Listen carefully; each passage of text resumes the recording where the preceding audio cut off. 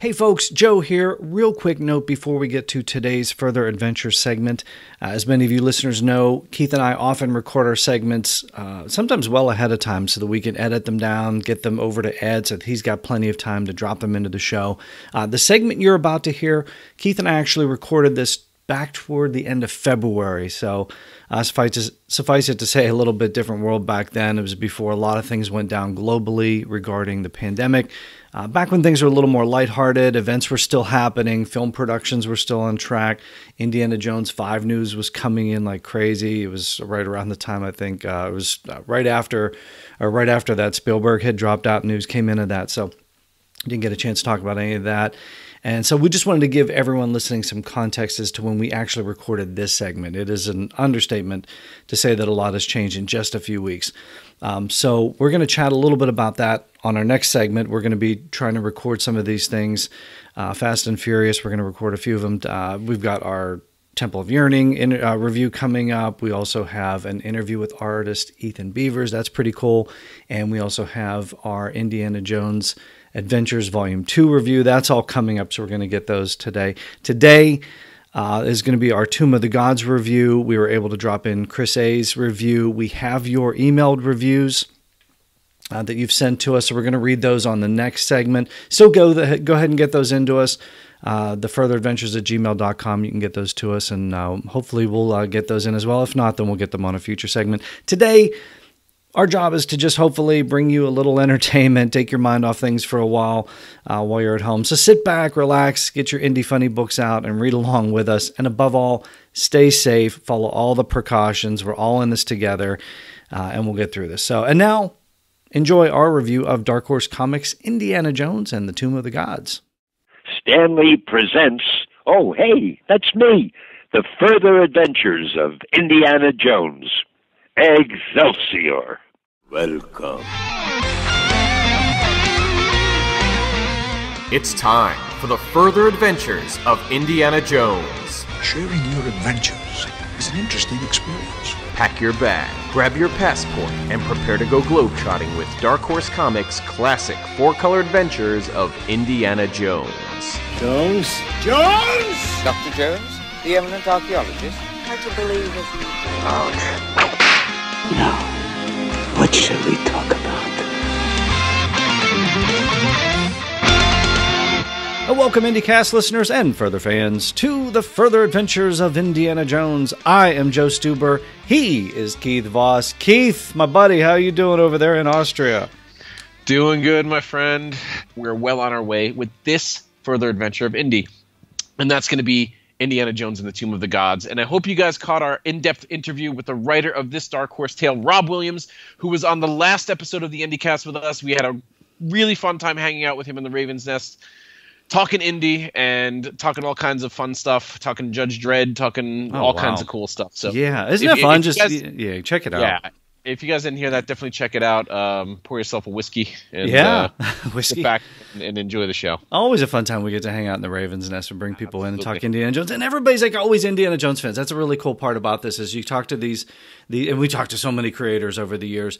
But It seems like most, if not all of them, are Indiana Jones fans on some level. So I think that comes through in all these projects. And look, we said – go back years, right? Longtime listeners of the IndyCast know that we started our look at Tomb of the Gods way back in May 4th, 2015. That was on IndyCast episode 210. That's when we invited artist Steve Scott into the Raven's Nest. So, Keith, as you said, we are well on our way with this adventure. We've been talking about Tomb of the Gods for a while, but now it's our turn to talk about Tomb of the Gods, what we think about it. So we're going to tell all the listeners out there what we think of this miniseries from Dark Horse Comics. All right, as always, we are going to spoil the miniseries for you if you haven't read it already. But Keith, I'm guessing most of the people out there probably read it, right? I hope so. By now. It's a good one. It is a good one. And if they have not read it, it's pretty easy to find. What we got the 4 individual issues, right? Yep. We got a trade paperback. The Dark Horse put out. Which is what I'm going to be using for our review tonight. Okay, I've got the 4 issues. You've got the trade paperback. We've got most of the bases covered. There is what I thought was pretty cool. Publisher Spotlight released the issues in 4 individual 24-page hardcovers for libraries in August 2009. So that's pretty cool. Yeah, I thought that was really cool. So I'm sure David he's probably got those up in the museum, right? Exactly. They belong in a museum. They belong in a library. They belong, he got lost in his own library. Maybe he was reading Indiana Jones books. All right, so that's how you can get your hands on the adventure. It is a good one. Keith, how's about you give us the creator rundown, which, here you go. It's going to switch up a little bit with that fourth and final issue. Yeah, it certainly does. Here we go, guys. Indiana Jones and the Tomb of the Gods. Writer Rob Williams. Pencil Steve Scott. Inks Nathan Massengill. Colors Michael Attier. Letters Michael Heisler.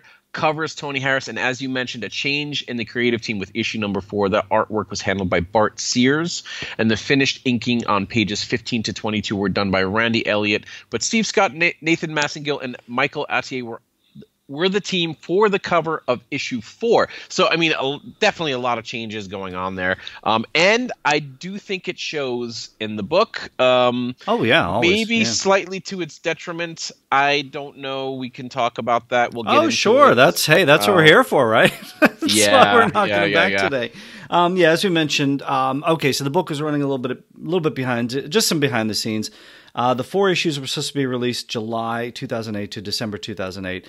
The final issue wasn't released until March 2009, using a different team, as you mentioned. If you go back, if you haven't heard it yet, after this review, you can go back and check out the Steve Scott interview. He did mention, he was pretty open about it. The book was already on a tight schedule. We talked about that with Rob Williams as well. So this was a crazy tight schedule.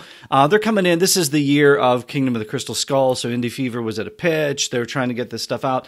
But Steve Scott also mentioned he was going through a divorce at the time. So you know what, Keith, life happens. Things happen. Yes, it does. Yeah, I mean, we all go through things like that.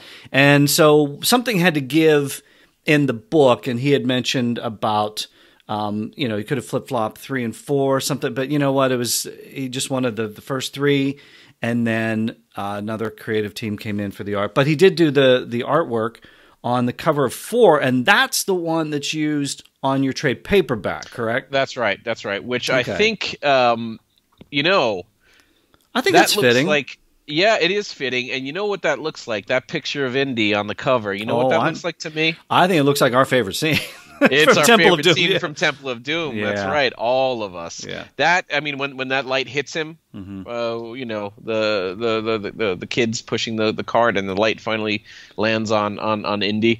That's what that's from. I mean, it's clear to me. It's an action-packed cover. I do love all the covers. Again, spoiler alert. I think you and I have talked about this a lot. We love this series. There's so much good in it. As we go, and one of the things that you and I talked about a little bit before we started recording was you talk about the covers. So let's get into the covers, and then let's also get into the covers. Let's get on the inside of the covers. That's one of your favorite parts of the book, right? It is. And again, I'm reading the trade paperback right now, which does not have this. No. And each inside front cover of the individual issues had Indiana Jones's passport to include like the publication information and so on, as well as displaying a chronology of the places that he visited in this entire adventure. So a list of the dated stamps and the issue of the first appearances. For example, May 23rd, 1936, New York, that was issue number 1. June 6th, 1936, Tibet, that was also issue 1. June 12th, 1936, Shanghai, issue number 2, and so on. North Pacific, Siberia. I love that they do that. For me, it's right along the same, no pun intended, along the same line as the line. Well, you've got the map in the back, too, because you can almost see that red line.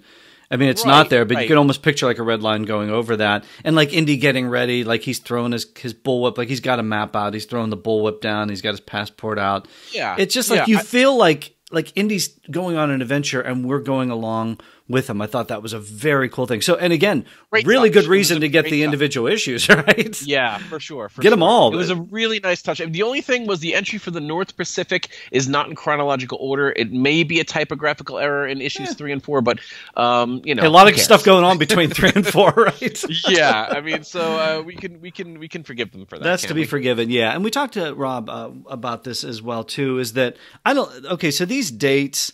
I mean, depending on how you look at it, it's very close to Raiders. Yes. So, like, really close to Raiders in 1936. But, as Rob mentioned, the spirit, as you're reading this book, kind of take yourself out of that. It doesn't necessarily have to be locked into a specific month or year right there.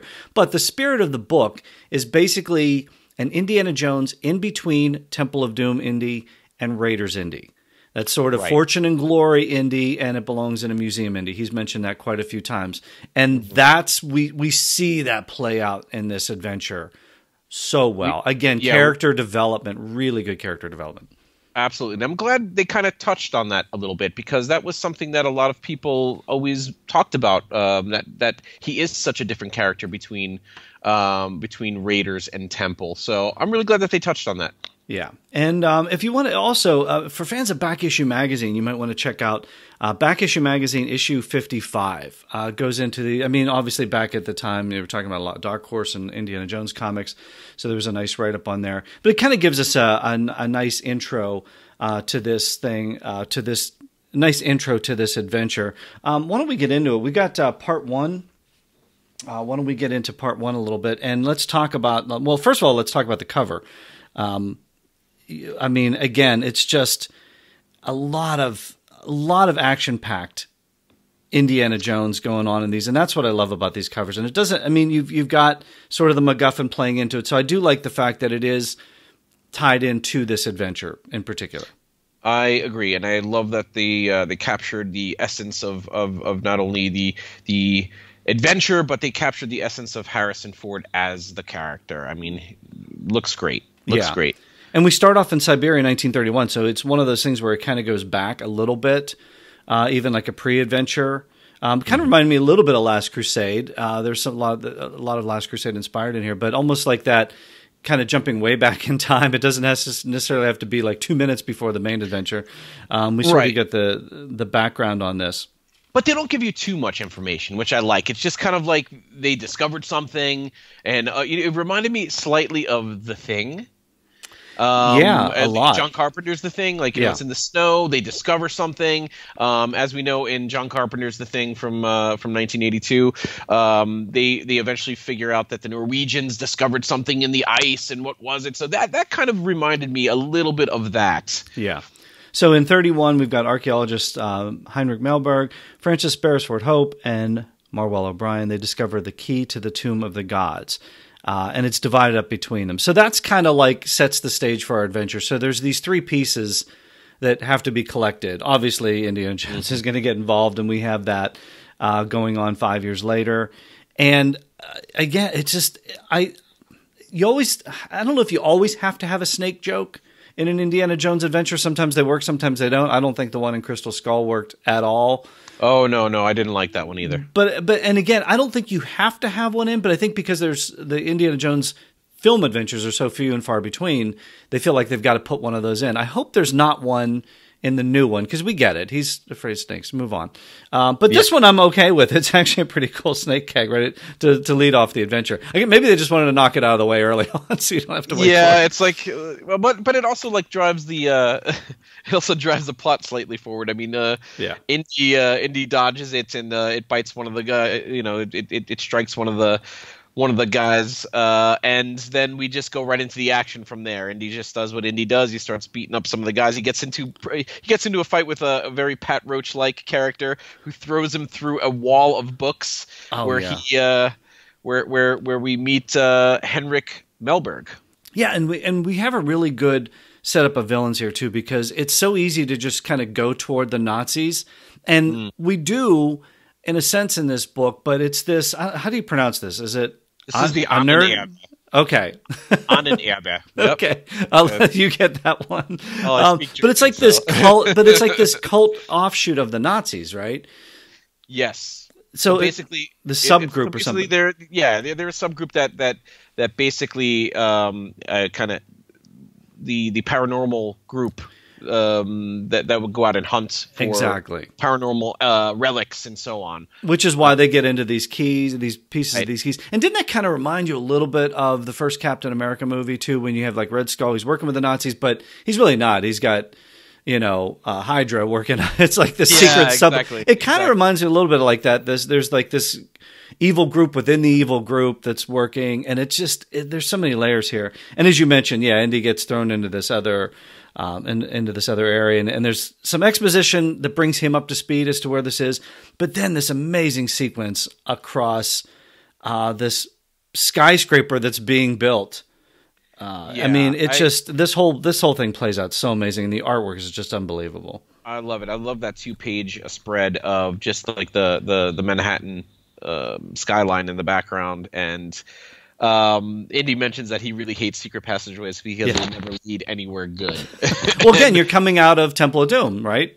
Right. That's fresh in his mind. Again, if you are reading this comic, you definitely have to kind of go into it knowing that he just had that adventure not too long ago. Like, that was the last real big one. And what did he take away from that? And who is he now? And that's why we mentioned earlier about the type of character that he is in Temple and the type of character that he is in Raiders, and what he kind of learns in between, or what he even learned at the end of Temple, and how he applies that to this adventure as well. Yeah, and I really think both writer and artist work together to capture Harrison Ford in here too, because the dialogue is, you kind of get those Harrison Fordisms, those little asides as you go through the adventure, that like almost kind of under his breath kind of thing, that amps up the humor a little bit. But then also the look too, I think is really, really good. And then this MacGuffin, as you mentioned,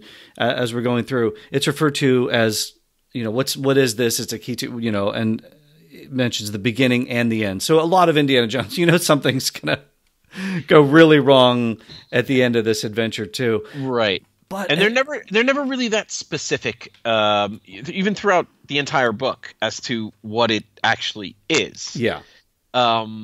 Which I found to be quite interesting, and something else that we'll talk about more towards the end, a slight change in the trade paperback as opposed to the single issues, which would have given us more information as to actually what is legitimately in the Tomb of the Gods. Exactly. We'll get to that later, though. And then, so all the characters being introduced in this first issue, and we are also introduced to treasure hunter Janice Leroy in a very interesting way too, because there's this housekeeper or this maid, early on, and you're like, okay, what's that? And then Indy sees her again in the elevator, which we always have that sort of elevator moment in movies where everybody's like standing there real quiet and it's real silent. And that plays out really well, I think, in this comic book until she pulls a gun on him. And I don't know, I love this character. I think she's amazing. I think she's a perfect spoil for Indy. I think she gives him a run for his money. She's beautiful. She's extremely intelligent. She's basically the female Indiana Jones. And don't you get like sort of a Mac vibe too that comes into this as you see the adventure play out? Like, because like with the double crossing and all that, and it's playing out, and then like, there is an attraction. Not obviously Mac and Indy are an attraction, but in the sense of there's an attraction between him, like it would be with Marion, like we see with Willie. Well, we have no idea what Mac and Indy did in that trunk for all that time. But anyway, that's a good point. That's a good point. His hat was off. But we digress. But there is a very like Mac-like quality about this, and I don't think that was, they didn't have the scripting or anything like that. But I thought it was very cool to just sort of have, you never truly know what side she's on. She's on the side that's paying. Just like Mac. And isn't that like almost like bringing some of Belloc in too? Like Belloc doesn't really care about the Nazis. And I mean, to be honest, it was the same way with Indy. Indy was a mercenary too, a mercenary, a grave robber, and those are Harrison Ford's words. The guy's a grave robber. I guess depending on your perspective, like any of these people could be heroes. If the movie's about Belloc, then I guess Indiana Jones would be the villain, right? Or if, you're looking at if the movie was Mac in the Kingdom of the Crystal Skull, I guess Indy would be of it. It depends on what your perspective is. All about perspective and point of view, exactly. Yeah. And then we get into we have that adventure at the beginning, and then we end up back at the college, and something so rare in an Indiana Jones comic book tale, we get a spot on Marcus Brody. You're happy with this one, right? Yeah. This is probably. No, you know what? I'm going to say it. This is hands down the best Marcus in a comic book. I won't argue with that at all.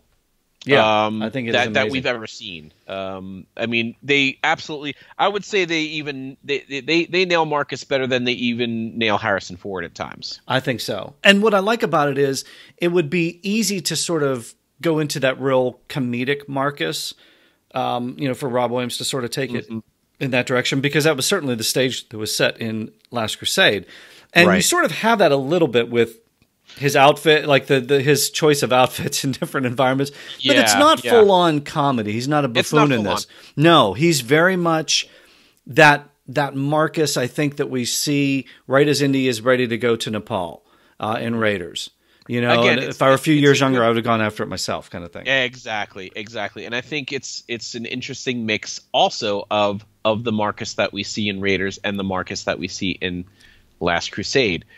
We see a mix, so it doesn't seem out of character when he makes a specific joke, or we've seen him make jokes in Last Crusade.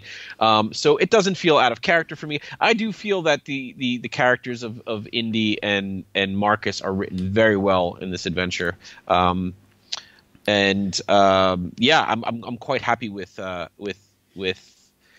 exactly how they were written. I mean, it's really very well done. And each book ends like with a cliffhanger. We talked about this early on in the Further Adventures run, where John Byrne wanted 4 to 6 issue arcs. He wanted to leave the cliffhanger at the end of them. And, at the time it was, nope, 1 issue, which is everything has to be resolved in an issue. Maybe 2 issues we'll give you, but that's about it. That's really tough to get a complete Indiana Jones adventure in just an issue or 2. So I like how this goes, but this is how it should be. Even if you have a monthly series, give it 4 to 6 issues, and which we see that now. Obviously, that Byrne was so far ahead of his time, because we see that now with trade paperback collections, where they put them all together.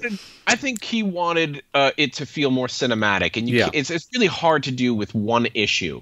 With like you said, with 4 to 6 issues, it feels more cinematic. You get to put in, maybe with 1 issue, you couldn't put a couple of panels of like the red line going to a different country, or just like a plane, or like a spread of like the plane in the air. Like you have to condense it all, and that affects storytelling. Yeah. And so it definitely allows the story to breathe. We mentioned this before on previous shows.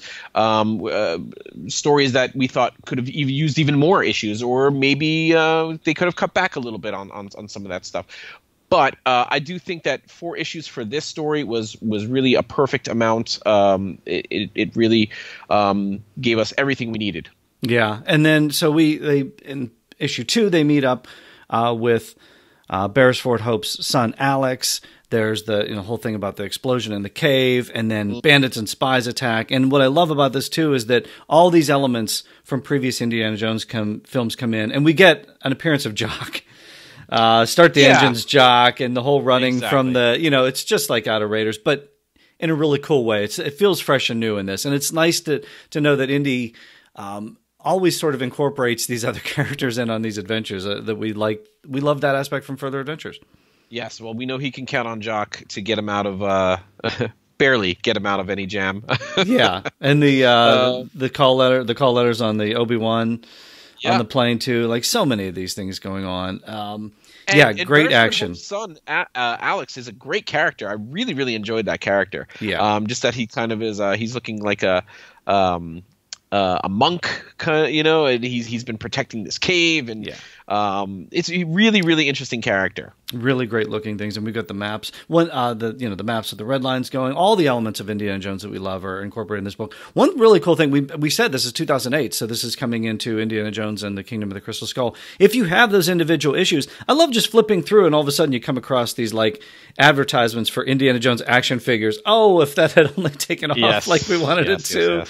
But you see like the lineup of Indiana Jones action figures, and it kind of makes me realize and remember like, oh, I've got those stored away somewhere. I need to go drag those out at some point. That was like a really cool time for Indiana Jones fandom. There was so much stuff out there. it was a hopeful time because it was trading cards. There's an ad for trading cards. Yes. I have the entire series of like Raiders of Temple, and I had all that stuff. You know what I mean? And it was a hopeful time. It's like, wow, are they going to continue making more movies? Are they going to make more comics? Are they going to make more figures? Are they going to? Oh, nope, that's it. It's just gone suddenly.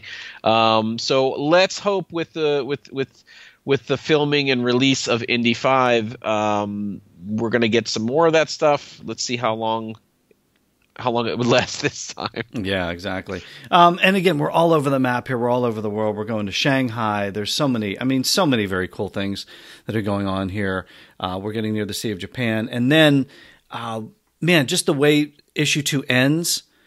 We talked about this with Rob a little bit because we asked him if he watched many Bond movies. And it's like, was it Friedrich? Like he's got this knife. It's not in his shoe, but it's like up his sleeve. Yeah, and it's very Bond. It's very Bond. Von Hassel. Yeah, and exactly. And slashes Janice. Yeah, exactly. Yeah. It's really cool. It is very Bond-like. But you know what?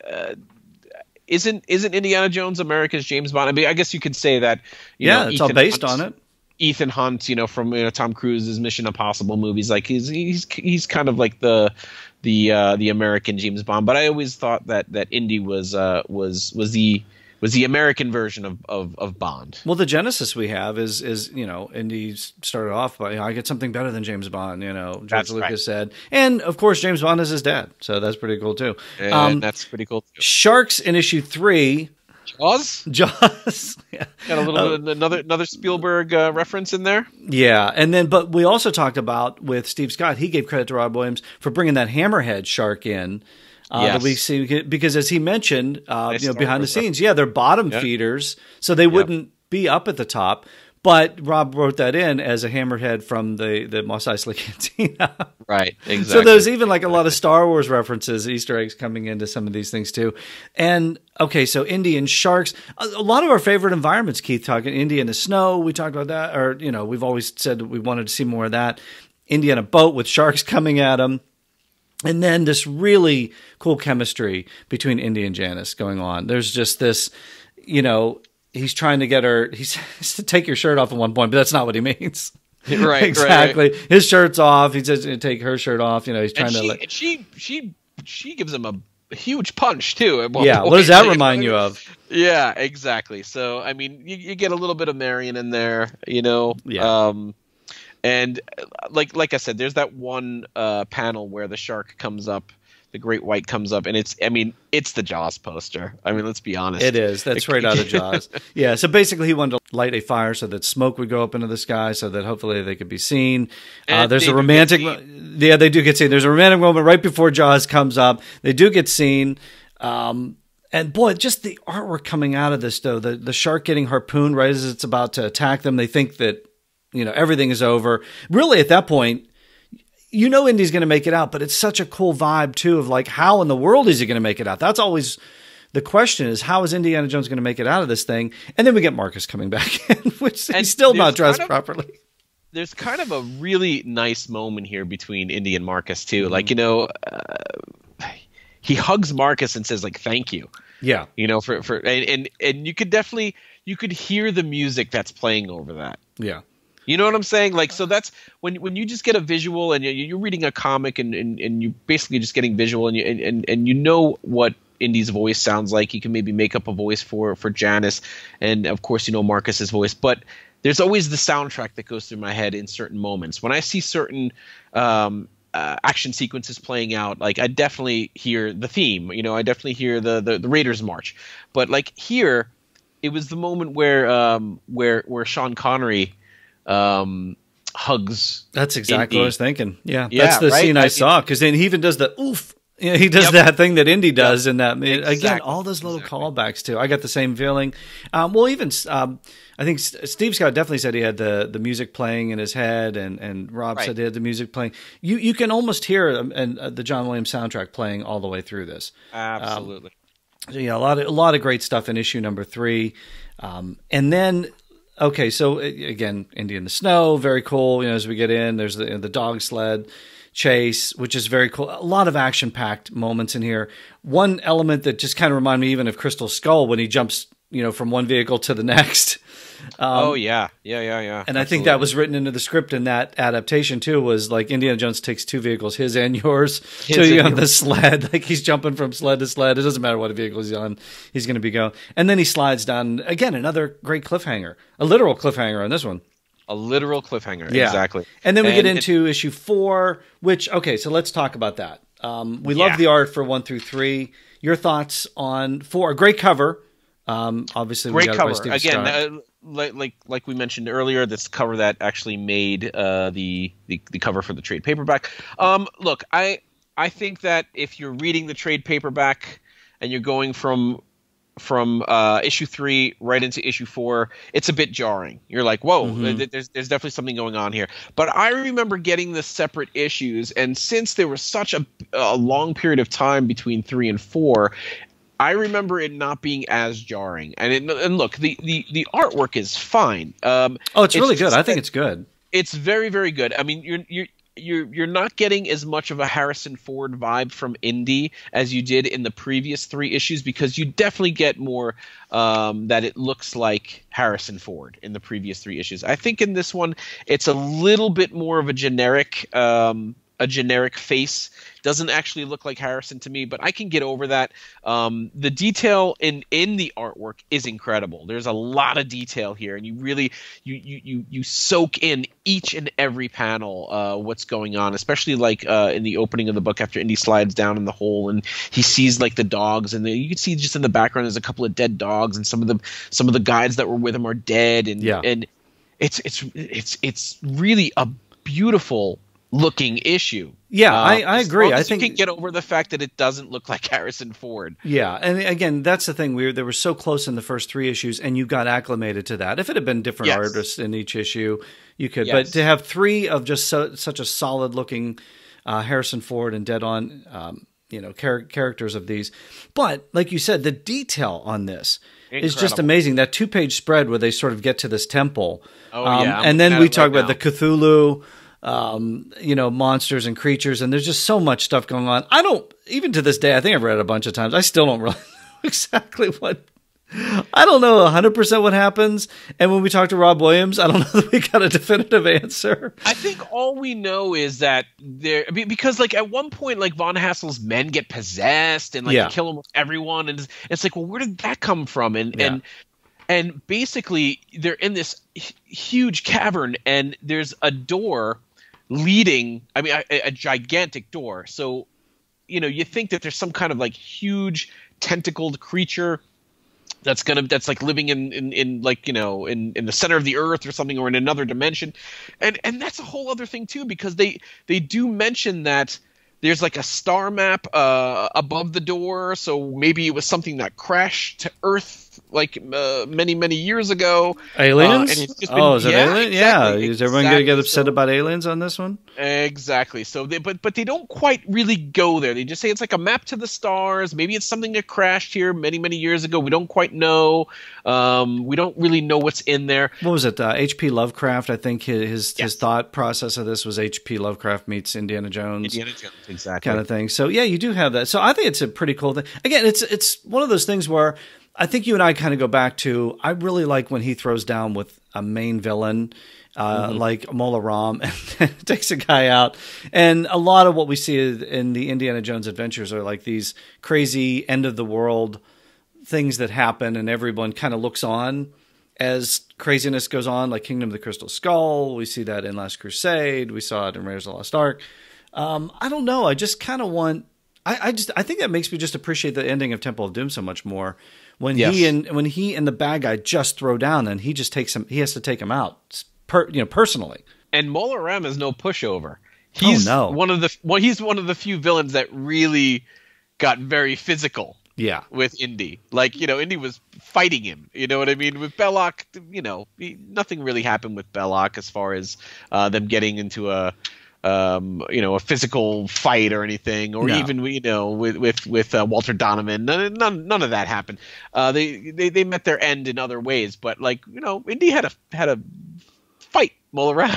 Right. You know what I mean? Like, it's almost like some of the other ones, they set up Indy with the heavy, the Pat Roach kind of character, so you get that fight in the battle, but then at the end, it's the end of the world kind of stuff. Although in Temple of Doom, you get both. You get the Matt Roach character and you get him thrown down with Mola Ram. But that also harkens back to the James Bond movies too, because when you think of like Dr. No or some of the Blofeld things where it's just like a whole mountain collapsing, or these things where James Bond and the Bond girl has to rush out and things collapse in around the villain or something like that. I always kind of like when James Bond throws down with the villain and takes him out, where it's not like this end of the world kind of thing. I don't know. It works. I listeners, you weigh in. What do you guys think? Yeah, exactly. But it's very interesting because once they hear that like horrifying sound, Indy just sort of knows like, oh boy, this has to be destroyed. Yeah, like, you know what I mean? Like we can't get out of here. We have to like completely destroy this place. Yeah. Well, that's why he ends up there in Crystal Skull. That's why I'm down here, sister. Like, that Indiana Jones came from somewhere. It's almost like, and it's almost like a throwaway line in that movie too. Like, it's almost like, yep, I know, I've seen this before. He's seen it before, exactly. Okay, but doesn't it? So then let's not do that. If Harrison Ford as Indiana Jones has to say a line in something that says, "Yep, I got it. I've been down this road before, so I'm a hangover." Exactly. Then maybe don't do that. Yeah. As a writer, I would hit that part and go, "Oh, wait. If he's saying this, maybe he has seen it before. Maybe the audience has seen it before, and we have." So just on that aspect, I love this series. I just maybe would have liked a different ending on it. Mm-hmm. I don't know, but it is kind of crazy cool with the Lovecraft thing coming in. So I'm a little torn on the ending, but I don't think it takes away from the series as a whole. I agree. I think it ends a bit abruptly, kind of. But the other interesting thing too is that, with Crystal Skull, the ending of we talk about the similarities with Crystal Skull, is that knowledge was their they wanted knowledge, right? They were archaeologists, the interdimensional beings. The same thing at the end of this book. Knowledge brings us closer to God. They were all, they were after knowledge, and so I mean, a lot of similarities there. But I think they did something like that better in the Marvel movies, in the Captain America. Go back to Captain America again, with the Red Skull and the Tesseract and the plane going. I just think there was more to be had in that story. You know what I mean? I think there was just more done in the Captain America movies and the Marvel movies as a whole. I think you can have those sort of, Asgardian things coming in, and the Infinity Stones and all those. I think you can have all those MacGuffins, but you really have to have a knockdown battle. There has to be stuff going on. I just don't necessarily want to see Indiana Jones standing there looking at something. Yeah, fair enough. I mean, but again, at the end of this book, we do get that sense of what he has learned, because the mercenary that he was in Temple of Doom, and even at the end of this book, when Janice calls him a treasure hunter, and he says, "I'm not a treasure hunter, sweetheart. I'm a college professor." So he's starting to realize, maybe it is about kind of just discovery and not about what these items can do for me personally, but what they mean for civilization, for our history, So I thought that was a nice line to close out the book, but I thought the book did end a bit abruptly. Yeah. Okay. So what are your final thoughts then on the series Indiana Jones and the Tomb of the Gods? Really enjoyed it. Thought it was one of the better comic adventures. Really, really fun to see the evolution of the character of Indiana Jones between Temple and Raiders. I thought the artwork was fantastic. I love seeing Marcus. I thought the MacGuffin was pretty interesting. And we had a pretty cool villain and a pretty cool overall adventure. So I'd like to see this one. I'd like to see this one on the big screen. I agree with all that as well. And I think this is a pretty good way for the Dark Horse series to go out. I know we've got the Indiana Jones Adventures Volume 2, but and we've got Temple of Urian coming out. But as a proper Dark Horse Comics miniseries, full comic size miniseries, which is what we've been accustomed to. This was the last one for now. Marvel I don't think Marvel's going to relegate the rights to it. Fingers crossed. Yeah, who knows? But for Dark Horse, this ended the proper comic book miniseries, and I thought it was a strong one to go out on. So I thought, the Dark Horse years are always a mixed bag, but I think this was a strong one to go out on. Yeah, it definitely felt very cinematic. It definitely felt like it could have been a movie.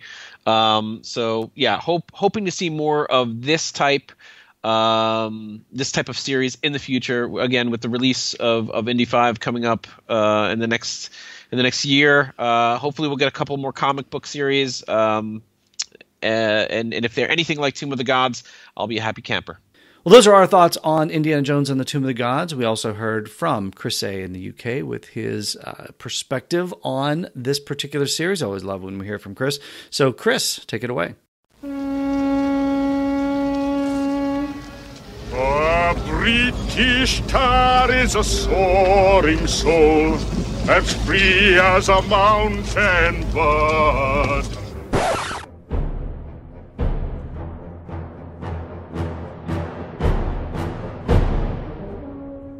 No time to jump the shark, Dr. Jones. Hi, Joe and Keith. Chris A. from the UK here, with a jolly review of Indiana Jones and the Tomb of the Gods from Dark Horse Comics. Let's put the jumping the shark references to one side right away. It's great to finally see an Indy and Jaws mashup though. Plus, they even threw in a hammerhead shark too, which is one of my all-time favourite predators of the sea. This stunt was great right in the middle of the story, and I liked how it threw our hero into hot water alongside the anti-heroine of the piece.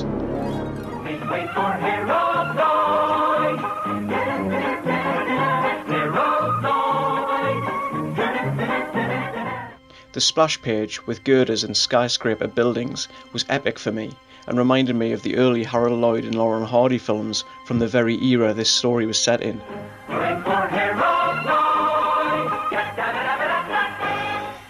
This also for me was nice foreshadowing, being set in 1936, of Indy returning to New York and Donovan's apartment 2 years later in Last Crusade, where you can see the New York skyline, albeit with clever movie-making miniatures, outside Walter's penthouse suite. Does anyone here speak English? As ever, I was eager to find the brilliant British representation in this comic adventure, and this of course comes not only with Marcus Brody along for the ride, hurrah, but also with 3 of the mystical keykeepers, Francis and Alex Beresford Hope, and O'Brien too. It was a nice link to have the elder Beresford Hope be a contemporary of Marcus from his time at Oxford University, hinting at Brody's own younger days of adventure. My absolute standout line from this tale is, "You're not going to give me the speech, are you, Marcus?" This for me is classic and hints back and forwards to Raiders and Last Crusade. Brody is very often the voice of reason and balance to Indy's fortune-seeking streak, and it's nice to know every time Indy sets out on an adventure that Marcus and the museum funds, he has to listen to a little few words of wisdom from Marcus himself. The Bible speaks of the Ark levelling mountains and laying waste to entire regions. Not something to be taken lightly. No one knows its secrets. An army which carries the Ark before it is invincible. My one complaint from an Oxford Dictionary perspective, though, rather than a Webster's Dictionary perspective, is that Marcus, as a son of these here sceptred isles, would never say pay raise. It's more like pay rise in the UK. He's actually more likely, as a true Brit, to say pay rise, and look for that on his return to Marshall College for Indy. You say either, I say either, you say neither, and I say neither. Either, either, and either, neither. Let's call the whole thing off.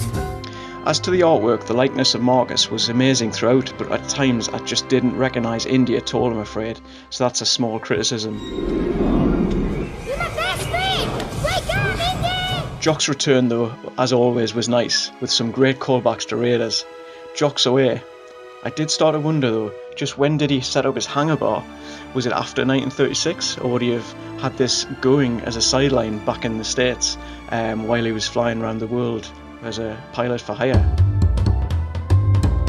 So we're standing in Jock Lindsay's hangar bar, and what's really great about this bar is the way that it fits into the Disney Springs story.